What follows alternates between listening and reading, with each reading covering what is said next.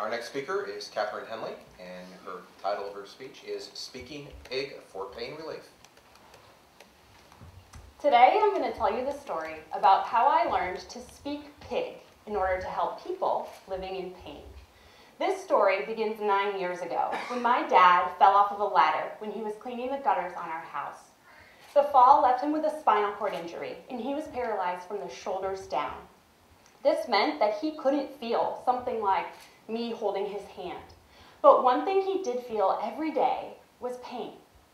The pain medications available to him either didn't work, were highly addictive, or left him in a hazy state of mind. I want to develop better pain medications for people suffering from lifelong pain after injuries like my dad's.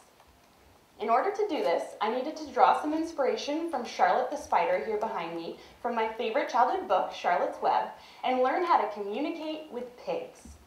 Pain medications are typically developed in rodents, but unlike these smaller animals, pigs have nervous systems that are much more similar to our own, and they process pain in very similar ways.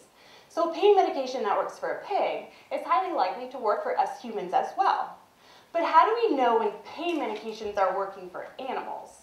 When we're developing them, how do we know if the pig is still in pain or if it's working and he feels terrific?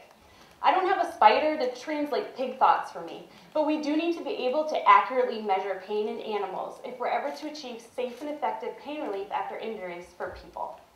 My research focuses on developing 2 ways to assess pain in pigs, using the science of animal communication. Animals will communicate when they're in pain because this ultimately benefits them, and it promotes the survival of their species. They do this in ways that are actually very similar to the ways we communicate when we're in pain. When we're in pain, our eyes narrow, our nose wrinkles, and our upper lip raises. This is called a grimace, and other animals, including pigs, grimace also. I've found changes in the pig's ears, eyes, and snout, and I'm developing a scale to measure these changes, so I can tell if a pig is in pain or not by observing its grimace. We humans will also use our voices to communicate when we're in pain to others.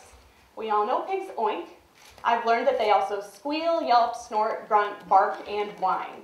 By recording these vocalizations and uploading them to sound analysis software that analyzes different components of the sounds, I can tell if a pig is in pain or if he's just hungry.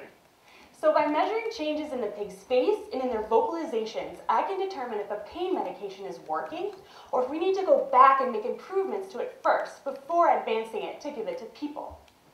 These measures will not only help veterinarians and farmers take better care of pigs, but also help develop better pain medications so people like my dad can live pain-free. Thank you.